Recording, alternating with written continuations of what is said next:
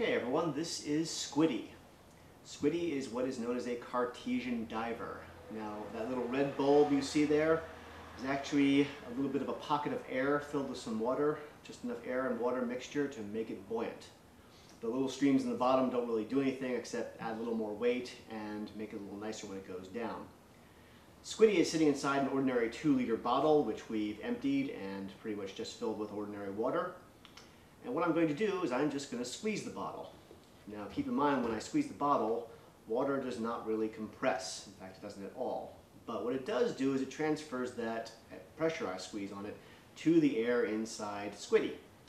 When that happens, the density increases, which makes Squidy heavier than he was before, or more dense I should say, and that makes Squidy go down.